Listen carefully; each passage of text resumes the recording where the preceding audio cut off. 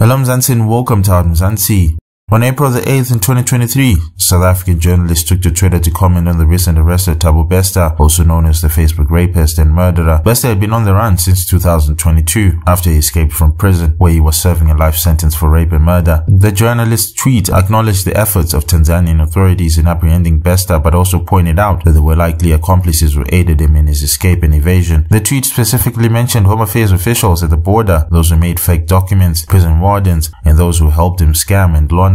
The tweet raised important questions about the responsibilities of those who are in positions of authority and those who have access to sensitive information. In the case of Bester's escape, it's allegedly likely that someone in the prison system helped him to plan and execute his escape, and that others were complicit in helping him to evade capture. The tweet also highlighted the importance of international cooperation in the fight against crime. Bester's escape and evasion across borders would not have been possible without the aid of individuals in both South Africa and Tanzania. However, the apprehension of Bester in Tanzania shows that authorities in both countries are committed to working together to bring criminals to justice. Overall, the tweet served as a reminder of the complexity of the criminal justice system and the need for accountability at every level. It also highlighted the importance of international cooperation in fighting crime and the need for continued efforts to build stronger partnership between countries in this regard.